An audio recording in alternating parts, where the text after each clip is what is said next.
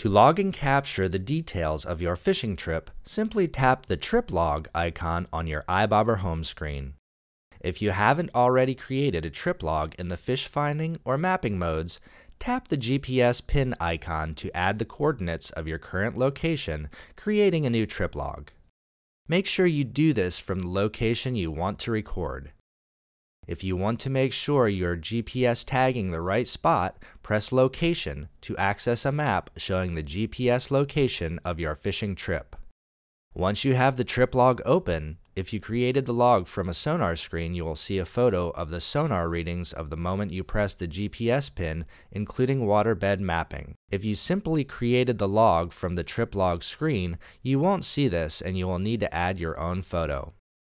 Either way, you can now enter a title for your trip as well as what type of lure you used, water conditions, type of fishing, number of fish caught, and any other notes you want to include about your trip. Other data from the fishing session will be filled in automatically, including the water temperature and depth, date, time, and air temperature. From your trip log, you can also access your smartphone or device's camera or add photos from your photo gallery by pressing the camera icon. These photos can be shared separate from the trip log by tapping on the photo, then tapping the share icon here.